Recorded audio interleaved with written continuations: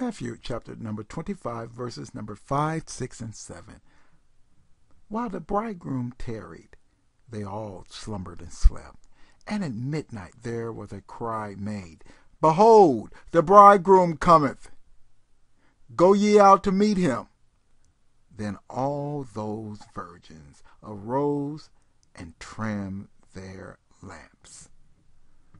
When we read this initial story about the marriage of the bridegroom and the virgins, there's a lot of history involved that individuals just reading the story may just completely overlook. This whole 24th and 25th chapter of Matthew has been talking about the coming return of the Messiah. And be ready, be ready, be ready. This is the recurring theme, and this parable really emphasizes it even more because this parable has a lot of undertones. One of the major undertones of this parable is it talks about the marriage of the bridegroom.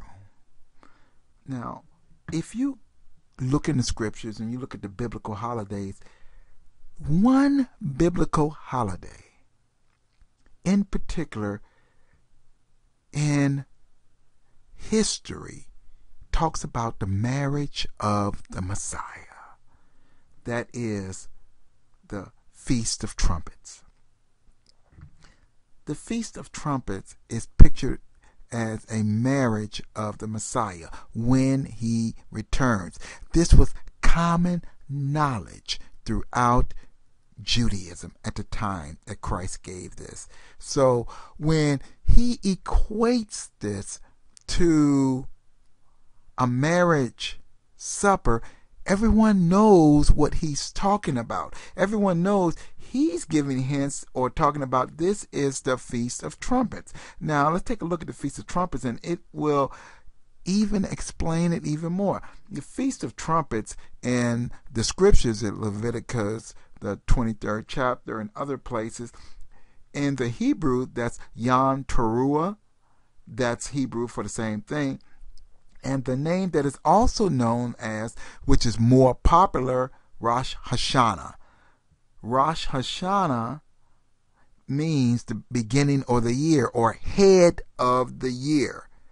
This is the beginning of the agricultural year, the civil new year in Jerusalem, whereas the biblical new year actually starts back on Nisan 1, 14 days before the Passover.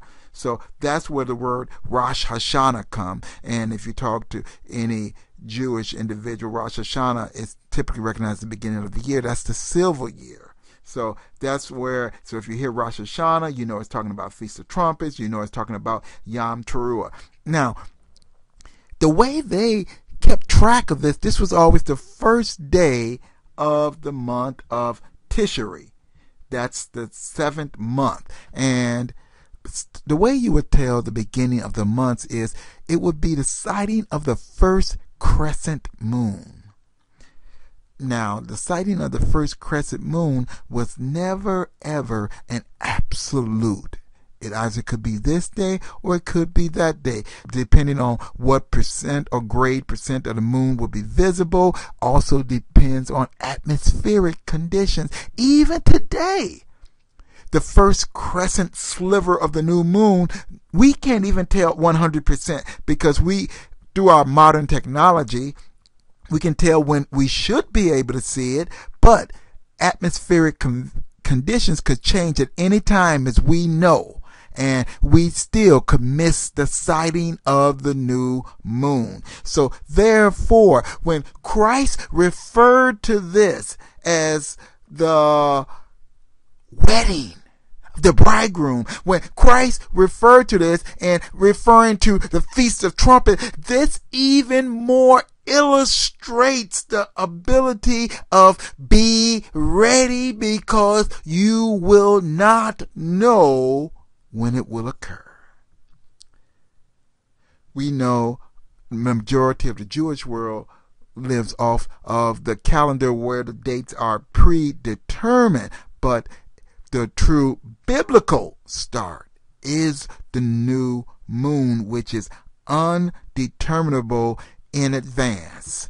It's something you have to wait and see. You have to wait and see. So therefore, the Feast of Trumpets, Yom Teruah, Rosh Hashanah, all of this ties in perfectly with what the Messiah was teaching us. We have to be ready and watch, because if we don't, we could go to sleep and miss his coming. God, we bless you. We give you glory, honor, and praise. Worthy is the Lamb. Thank God.